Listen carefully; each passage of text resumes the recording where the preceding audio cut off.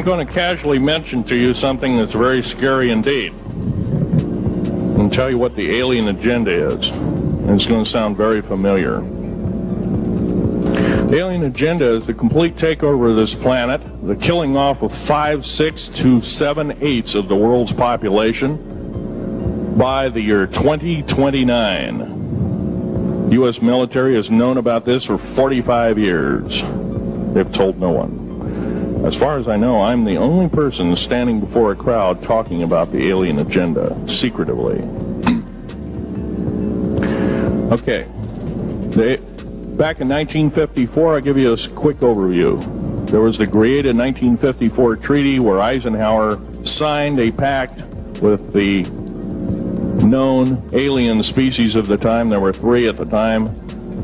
And said that we're going to deal in high technology, but you can take a few head of cattle and a few human beings and you can experiment on them. It's unthinkable. It's stuff straight out of the Nazi death camps, and I'm kidding you not, it's plain BS, and it's got to stop. Now, the created 1954 treaty would have been violated. After the great firefight, the alien-human war, I am the only living survivor talking about it worldwide at all. The only one. The other 2 are in nursing homes in Canada, and the Canadian government refuses to allow any U.S. people, including myself, to talk to them because they are afraid of kidnapping. Probably the reason I got shot to pieces and 11 attempts on my life is I am a direct threat to the entire system. The New World Order, the alien agenda is one and the same. It's world takeover and the decimation of the population of this planet. Now I'm going to tell you something a little bit different about the alien species. The bad news ones, there are 9 races of alien populations. To look at a human being as a bag of food. They're not cannibals. They don't eat the flesh and the bones and all that kind of stuff. They use the glandular secretions of animals and human beings as a mixture of the vitamins for their food. They get high off of our adrenal gland substances called adrenal chrome. It's something like cocaine to them. Now, what can we do about it? Right now, if we do nothing, we can do nothing about it, and it'll continue to go on. Basically, we'll be led in the dark, and you'll keep seeing more and more people disappear. Right now, there's 100,000 children totally unaccountable through FBI archives, cannot be traced anywhere. They haven't been murdered.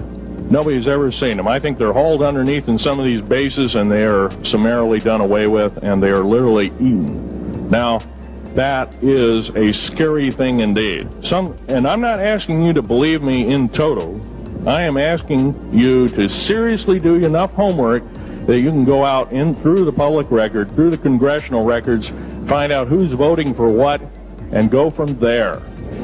Do your own program. Do your own agenda, and do your own speaking out. And if enough of us do this, there is some saving grace. However, we don't have a whole heap of time left. Technological governments on this planet are raping the planet. We're going to run out of everything that we need. We're going to pollute everything in sight in the better part of 20 years. Now, I know you've heard some poppycock stories. Oh, we're going to run out of coal. We're going to run out of gasoline. We're going to run out of this, that, and the other. And 25 and 30 years ago, you heard all this hogwash. Well, don't believe it. Basically, anything you read in a paper, you should take with a grain of salt. Start reading on what is missing out of the article. Ask yourself, what's missing in this article that I should know? Maybe that's the truth. Fill in the blank spots, so to speak. White copy is only one leg of the triangle. There are 2 other legs, 2 other pieces of the puzzle. What we have to do as a group of people, concerned people at that, and this group seems to be quite that, is we have to assert ourselves in a way that we've never thought possible. Now, I'm not asking you to do what I'm doing. I'm telling you, what I'm doing is very important. Every one of you is equally important. You wouldn't be in this room otherwise. You know, all these other people out here that didn't come to the lecture, they really don't want to hear it.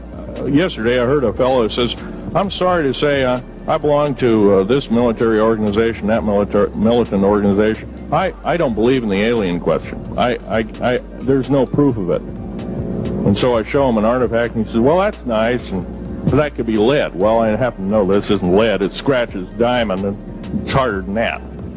Here's a sapphire that I found. When we blew a mountain apart, all these sapphires fell out. And sapphire has a hardness of 9 right next to the hardness of a diamond. This thing scratches the heck out of it. Just tear it apart. I'll tell you something. This technology is fine and dandy. At the risk of the human race, at the risk of one human life, it is totally worthless. We have to... The one beautiful thing about the United States of America is we value a human person's life. The minute we lose it, we are dead meat. It is